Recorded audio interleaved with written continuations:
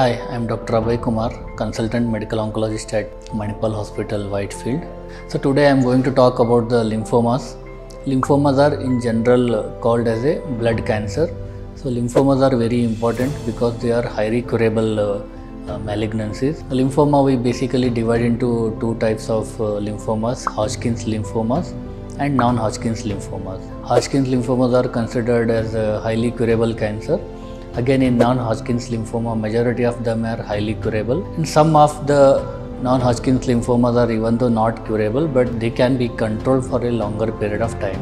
Lymphomas usually occurs in the lymph glands, so which lymph glands are situated everywhere in our body. So usually the common presentation is that patient comes with a swelling in the neck, armpit, or in the groin. So some of the patients can also present with B symptoms like excessive sweating, we call it as a drenching night sweat, or unexplained fever, unexplained weight loss.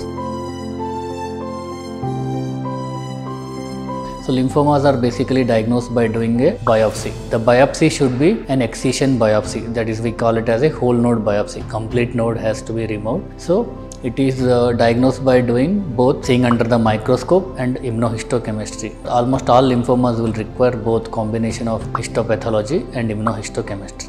So after diagnosing the lymphoma, we have to stage it. The most important staging evaluation for lymphoma is nowadays is the PET CT scan.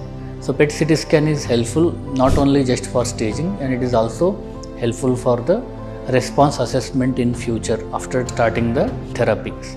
So other than PET CT scan, we also do some patients bone marrow examination to know whether bone marrow positivity or bone marrow negativity. So bone marrow positivity makes a stage 4 disease. So other than these investigations, we also do blood test. Basically these blood tests are to know whether the tumor burden is high or not, and also whether patient fitness for therapy like complete blood count, liver function test, viral markers. We also do serum electrolytes, uric acid. So these are helpful to know the tumor burden.